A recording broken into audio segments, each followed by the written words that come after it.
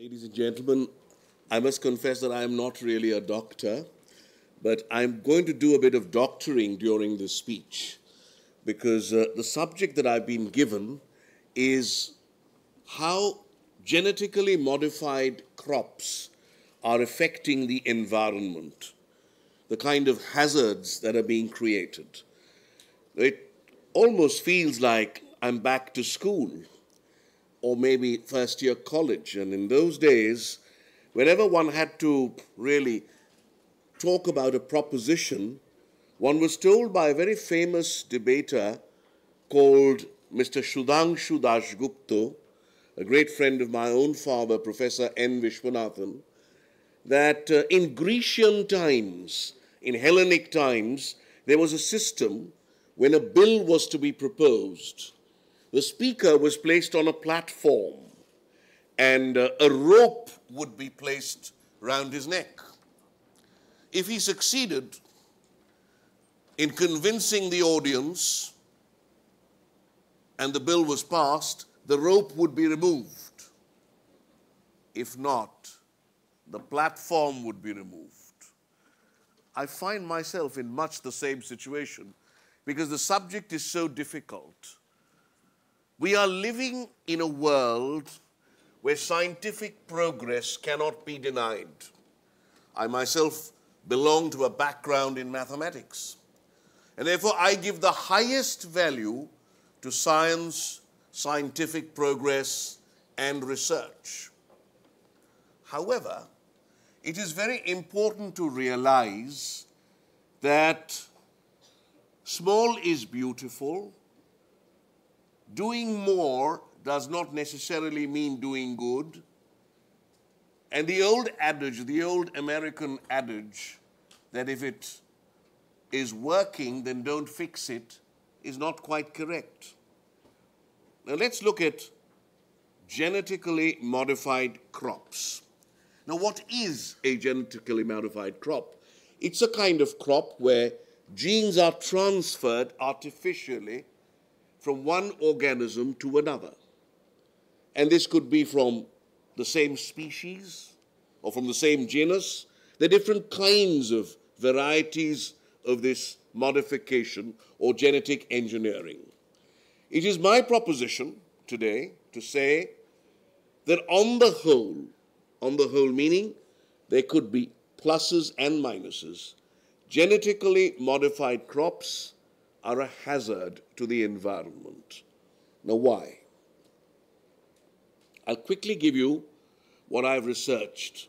Firstly, they are unhealthy, and studies, research, sampling has proved that they could cause unhealthy situations where you become infertile, and it could also cause gastrointestinal disorders. Second, they contaminate permanently, because once you transfer the genes, it's not possible to wash it down with water. The footprint is laid. They contaminate permanently. They have several side effects, and these side effects are again permanent. You can't get rid of them. Because these genetically modified crops are resistant to pests, you will find that the pesticides don't affect the crops. That is the, proposition. So the use of pesticides increases, which is not a good thing. The government has been strangely lax in its laws. They are resistant to labeling, so that there's a mystery attached to these genetically modified crops. And even those scientists who are working in this area are not entirely sure about what they're doing. They claim that the yields are higher. Now, this reminds me of a story, There was once a survey done to determine which alcoholic drink was the most potent. And a group of inspectors took vodka and water and got drunk. The next day, they took rum and water and got drunk. And on the third day, they took whiskey and water and got drunk. They came to the conclusion that it was the water that made them drunk. The logic is the science of tobacco logic that they're using. Ladies and gentlemen, you can fool some of the people all the time. You can fool all the people some of the time. And that is enough time to become the Prime Minister of India. Remember that. So, genetically modified crops is an interference with nature, interfering with the natural cycle, because the heritage seeds no longer remain. Biodiversity is affected. And this, on a philosophic level, in terms of the larger picture, when we look at this process of genetic engineering as being symbolic of something else, is an interference.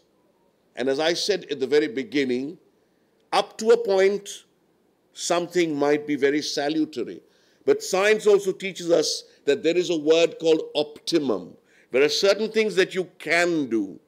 But if you overdo it, you interfere and cause irreparable damage, which is what genetically modified crops are doing.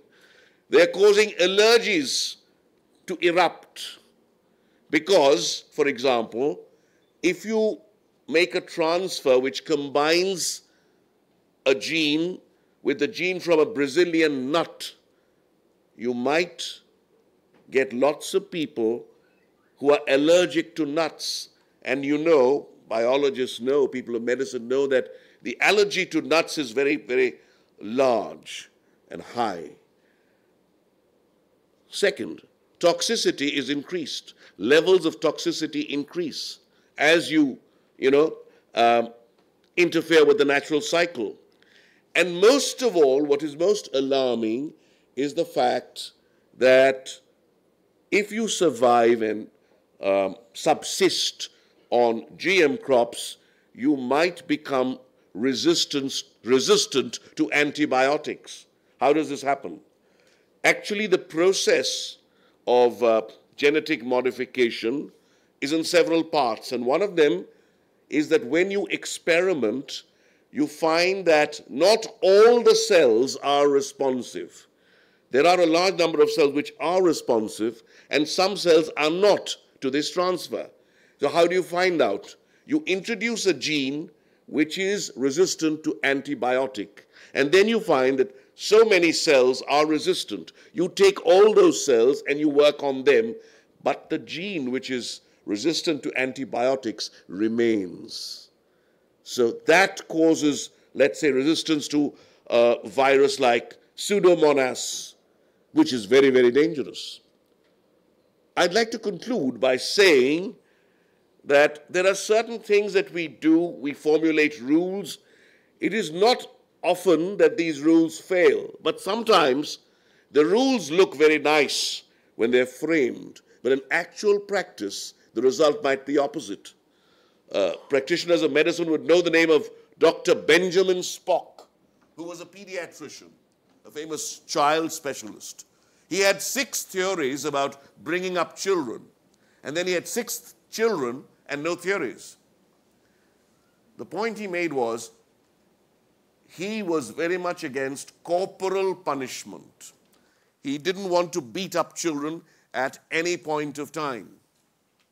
Now, one day, he was repairing his house, and he had piled up some cement in front of the house. And the street urchins, the little children, they messed up the cement. So naturally, Dr. Spock was annoyed, and he told the children in his own very calm way, "Children, please don't mess up the cement. There for some work. I'm doing some repairs to my house." But the children didn't listen. They messed up the cement again. Now, Dr. Spock was gradually losing it, and he told them, he remonstrated with them, "Children, please don't mess up the cement."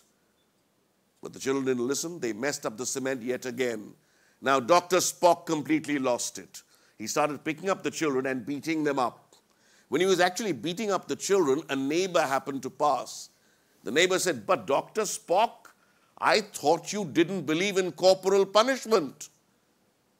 And Dr. Spock said, my ideas hold in the abstract, but not in the concrete. Ladies and gentlemen, that is what is happening today. We are living in a world where we're being dictated by other people. And I'm sorry to say that that science, which has given us so much, which has brought up to the pinnacle of glory and of progress, is often a danger. Are we not dictated by the mobile today?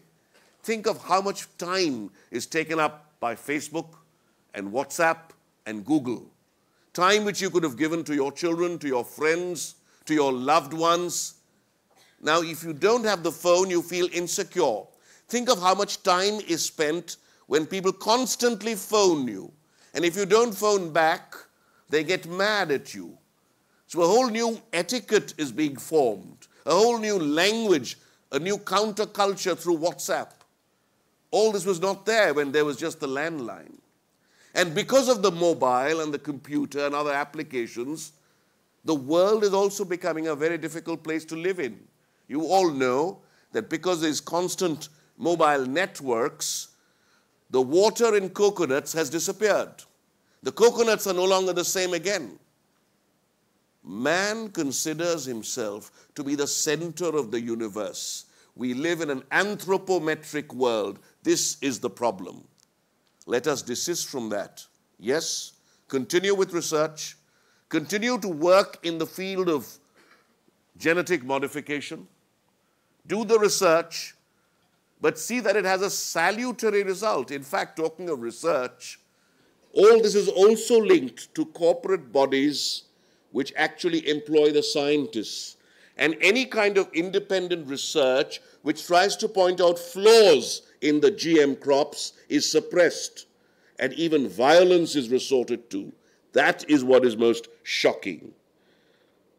I'd like to conclude by saying that there was a man in the time of Adolf Hitler called Mr. Mengele, and he did a lot of work in genetic research. He was not caught, actually. He was not apprehended. He escaped to South America, where he was working on a ploy to actually create clones of Adolf Hitler. Think of such a world, ladies and gentlemen. See a field and see a film called The Boys from Brazil, which talks about Mengele. I don't want to be an apocalyptic philosopher and talk about unhealthy things and sound the bell of doom. The very fact that we are debating on this, talking about this, the fact that this selection has been done, I'm thankful to TEDx and to Newtown, proves that we are aware, that we are allowing that amount of dissent. The right to dissent is very important. I may not be wholly correct in what I'm saying, but I have the right to voice my opinion. Give importance to the individual voice. The voice which differs, which demurs, that's very important. And let us not be very, very sure of what we are doing. In a sense, Hamlet is the story of a man who could not make up his mind. In a sense, it's important to vacillate. As Hamlet said, to be or not to be, that is the question.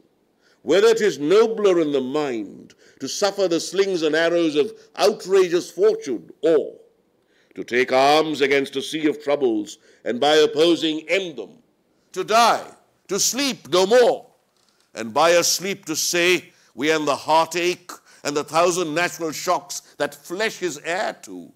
It is a consummation devoutly to be wished, to die, to sleep, perchance to dream. Aye, there's the rub, for in that sleep of death what dreams may come when we have shuffled off this normal coil must give us pause. Thank you very much.